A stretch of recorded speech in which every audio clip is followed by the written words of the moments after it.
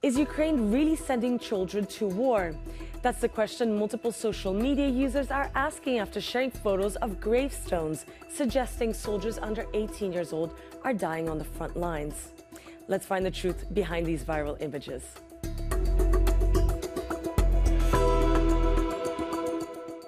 Users on the social media platform X, formerly known as Twitter, have shared pictures of alleged graves of fallen Ukrainian soldiers, one said to be 16, the other 17 years old. These pictures have been shared in multiple languages, including French, Italian, and Russian. One post gained nearly 140,000 views as of the 24th of August. By doing a reverse image search of this first photo, we found that in reality, this picture has been digitally altered. The original photo was published by the Ukrainian online news outlet Vikna in January 2023. The article pays tribute to a 21-year-old Ukrainian soldier from the city of Kalush in western Ukraine, who reportedly died fighting in Kramatorsk in the Donetsk region.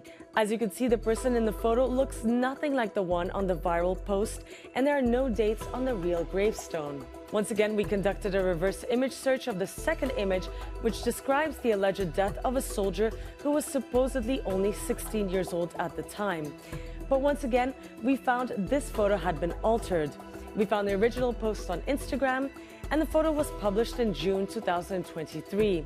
Once again, you can see that the man looks nothing like the one in the social media post, and the dates have also been altered.